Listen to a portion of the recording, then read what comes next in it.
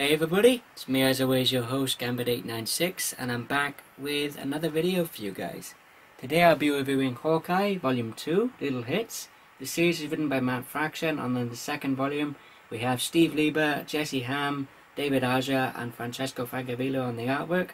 And on the colouring we have Matt Hollingsworth, and the series is published by Marvel Comics, and the second volume collects issues 6 through 11 of the Hawkeye series. On issue numbers 6, 8, 9 and 11 we have David Aja on the artwork. On issue 7 we have Steve Lieber and Jesse Hamm, and on issue 10 doing his own artwork and his own inking and colouring as well, we have Francesco Francavilla. So the story starts out and we have the Hurricane Sandy issue with, from what I understand, when this issue was being published in single issue form, some of the proceeds were going to go to help the victims of Hurricane Sandy. So in this issue we have Clint Barton, aka Hawkeye, basically trying to help out Grills, who's one of his neighbours in his apartment building. Basically try to salvage what he can during the storm and basically try to wait it out. And we have Grills basically going to pick up his father and again pick up some various bits and pieces that he wants to save from the storm, and basically, like I said, wait it out until the storm has passed. Unfortunately, it doesn't go according to plan, and we find out that Grills has a pretty strained relationship with his father, and there's some really endearing moments, whether it's Grills trying to save some family heirlooms, but unfortunately, due to rising water levels and Clint having to intervene and save him, unfortunately the heirlooms are lost in the ensuing flood. And there's also some really endearing character moments as well between Grills and his father, as you can see there. And we also find out that Grills' real name is actually Gil, or Gilbert, and everyone just calls him Grills as kind of a nickname. There's also some really great witty banter that takes place between Clint and Kate Bishop, aka the female Hawkeye, when she is about to go to attend a wedding and to be a bridesmaid. And there's some really great arguments over pop culture between Clint and Kate, particularly when it comes to music. And there's also some really great, generally laugh out loud humour moments with Kate when we follow her in her segment on the Hurricane Sandy issue, as she tries to also do a bit to help out the victims of Hurricane Sandy.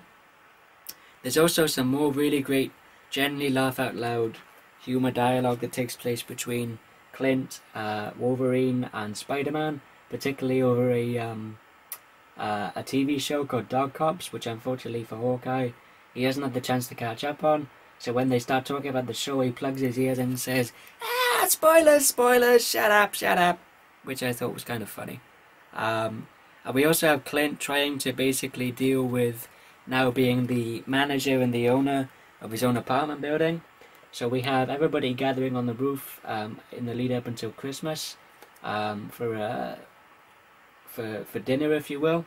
Unfortunately for Clint and his neighbours, the Tracksuit Draculas who we met in the first volume of My Life as a Weapon, which collected the first 5 issues, they show up again and start harassing Clint and everyone in the building. So we have Clint basically having to step up to the plate and basically force these guys to go away and to leave him and his neighbours alone, as you can see there and there. Once again, David Aja doing an absolutely fantastic job on the artwork, coupled immensely by the equally fantastic colouring done by Matt Hollingsworth. We also have the reappearance of Penny, who was kind of a love interest for Clint at this moment in the storyline. She returns to Clint to ask for his help to pull a caper on the Tracksuit Draculas in order to make life a bit more difficult for them. We also have Clint having to deal with all of the women troubles in his life, and we have some really cool guest appearances from Natasha Romanoff, aka the Black Widow, Bobby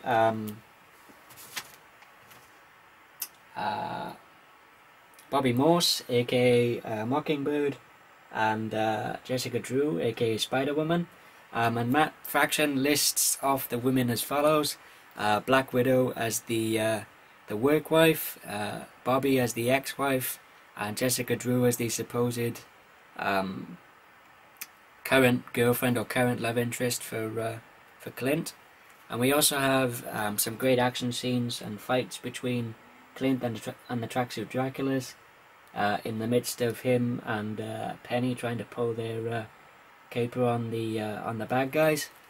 And we also have a bit more of a glimpse into Penny as a character, particularly when it comes to her past and how she got mixed up with the Tracksuit Draculas in the first place. We also have the fallout from the two-part story arc of The Tape, which is issues 4 and 5, which was collected in the first volume. And we have basically all of the major crime families in the Marvel Universe deciding to put out a hit on Clint because of the humiliation that they felt at Clint's hands during the two-part story of The Tape in the supervillain-run country of Madripoor. So we have such characters such as Kingpin, the Owl, Tombstone, Hammerhead, and also the leader of the Tracksuit Draculas present at this meeting where they decide to put out a hit on Clint. Like I said, we also have Clint trying to deal with the women troubles in his life, whether it's Bobby showing up with divorce papers on Valentine's Day, or whether it's Jessica Drew finding out what Clint has been up to recently, and a reaction to that, and a pretty heated discussion which takes place between the two, as you can see there. And with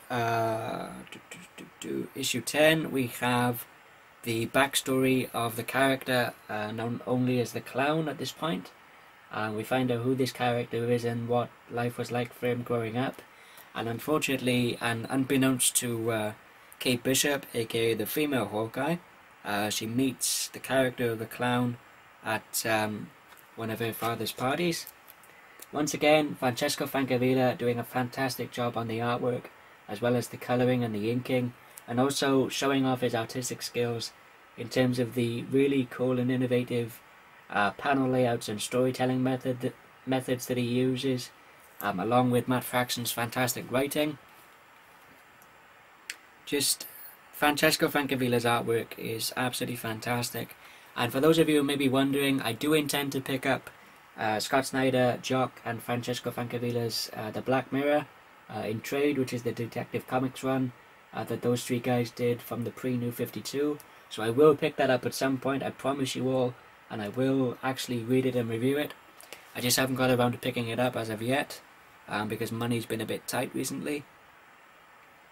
So like I said, absolutely fantastic artwork and panel layouts from Francavilla, as you can see once again there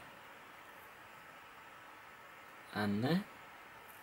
And then with issue number 11 we have what is, frankly, if to put this into perspective, if issue 5 of Greg Capullo and Scott Snyder's Batman is the best single issue in terms of taking everything you think you know about comic book storytelling as a medium, as well as the artwork, and turning it on its head.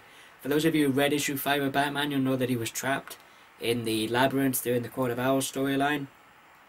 And just the fantastic, innovative decisions on the part of Snyder and Capullo to basically put the readers through the same states of confusion and disorientation as Batman. And when you read the issue, you actually had to literally turn the book or the trade sideways, upside down, left to right, up, down, all over the place to read the issue, and really conveyed, like I said, the confusion and the disorientation that Batman was feeling. And this issue focuses, issue 11 of Hawkeye focuses entirely on Lucky Pizza Dog in the issue called Pizza Is My Business. And this tells the story from the perspective of Lucky, of a dog, as you can see there, and there. Furthermore, this issue not only shows off how fantastic of an artist David Aja is, but also just how innovative and how fantastic of a storyteller he is through his artwork.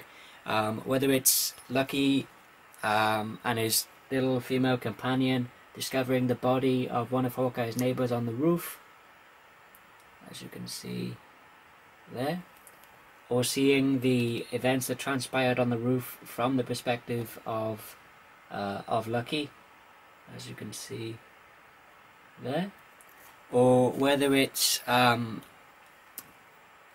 scene where Clint and Kate Bishop are basically in funeral attire and they are about to go to the funeral of Clint's neighbour, and you have Clint basically telling Lucky to keep an eye on the place, and as you can see from the smaller panels, you have Lucky raising one of his paws and giving sort of a wink, if you will, to Hawkeye, as though he understands the command. And then you have Lucky sat outside the apartment building, being ever vigilant and keeping an eye on the place until both Clint and Kate Bishop return. And once again you see all of these really intricate smaller panels of just the sights, the sounds and the smells that Lucky is picking up whilst sat outside the apartment building. Like I said, this single issue is absolutely fantastic, and if it isn't already, it should be on, or it should be up for a single issue of the year award, because it's just absolutely fantastic. Everything from the smallest detail, whether it's Lucky's female companion walking away from him, and as you can see again from the smaller panels, you see a heart breaking and then mending when she turns back around and sort of invites him to follow her, so to speak. So it's just those little intricate details that really make this issue stand out, as well as just a fantastic single issue story on its own, with, like I said, fantastic artwork by David Aja, as well as fantastic writing and storytelling from Fraction, and the colouring done by Matt Hollingsworth. Overall, if I had to give Hawkeye Volume 2 Little Hits a rating, I'd give it an absolute 5 out of 5. I really enjoyed it and I highly recommend it. The writing by Matt Fraction is equally on par with the writing and the storytelling that he did in the first volume. David Aja's artwork is equally on par with Matt Fraction's writing, in my opinion, along with the artwork from Steve Lieber Jesse Hamm and Francesco Francavilla. And as I said, Matt Hollingsworth doing an equally fantastic job on the colouring as well. As I said, 5 out of 5 for Hawkeye Volume 2 Little Hits. I really enjoyed it and I highly recommend it. And this series for me is up there with some of the best books that Marvel are publishing right now, whether that be X-Men Legacy, All New X-Men, Thor God of Thunder, Uncanny Avengers, and, like I said, Hawkeye. So if you haven't read Hawkeye, I highly recommend you pick up the first 2 volumes and then pick up the issue 12 and the annual, which came out last week or the week before, and jump on board this series as it's absolutely fantastic. Highly recommended. And that about concludes this review video, guys. Thank you everybody for watching. Hope you all enjoyed this video. If you did, give it a thumbs up. Didn't like it, thumbs it down. But as I always say, if a thumbs down the video, please feel free to tell me why in the comment section below, or send me a private message telling me why you didn't like the video. If this is your first time viewing one of my videos and you're new to my channel, please feel free to subscribe. And until next time, this is Scambit896 signing off, and I'll see you guys next time. Take care, guys.